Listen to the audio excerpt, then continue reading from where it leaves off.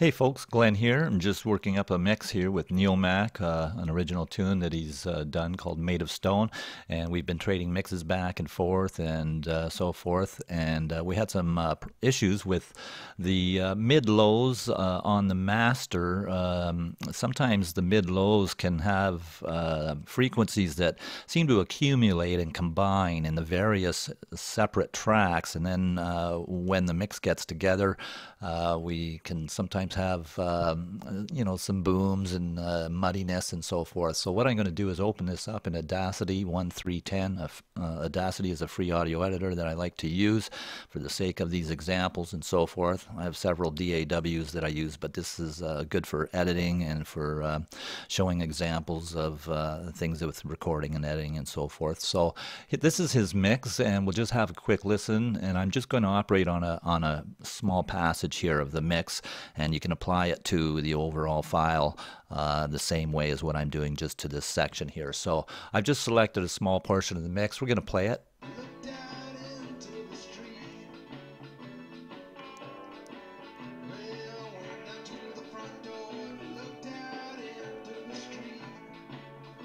Okay, and I'm just listening for the bass frequencies and those low mids.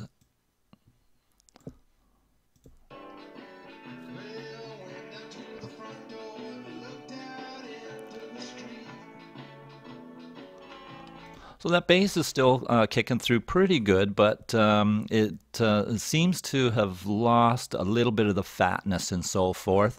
So we're just going to take a look and we're going to see what's happening. I did ask Neil to roll back everything from about 80 hertz and below to roll that stuff back.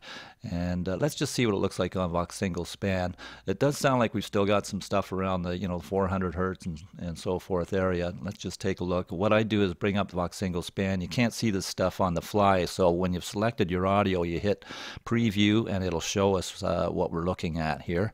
Preview. Preview.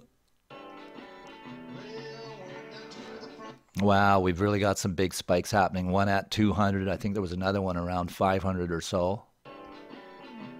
Yeah, around 400. So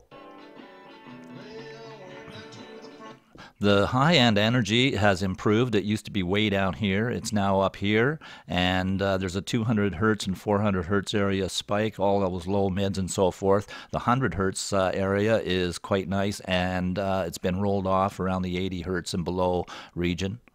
Yeah. Actually, the 100 hertz is looking a little low compared to the 200. Check that out.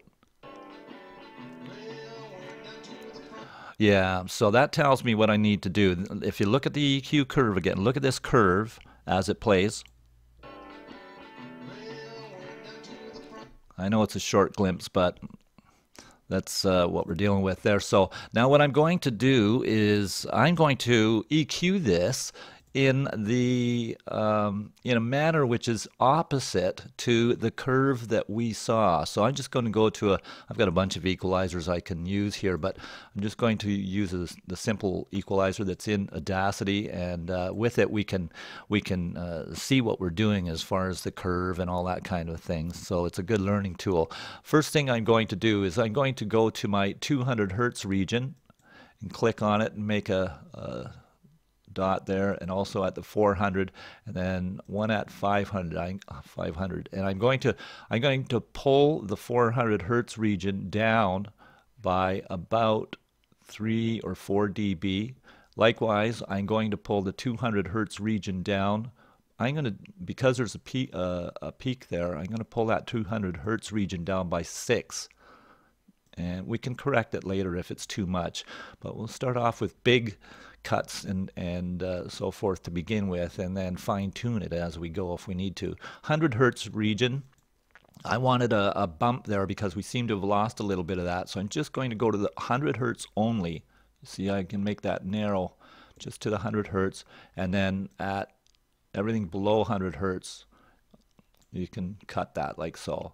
So that should bring the 100 hertz bump for the kick drum and the bass back up while cutting that mud out of there, and we'll just see what it does. I hit OK, and see what it does to the waveform. It's just lowered it. I'm going to undo it, and you can watch the waveform change and redo. So that's the equalization on it there. Now let's have a listen.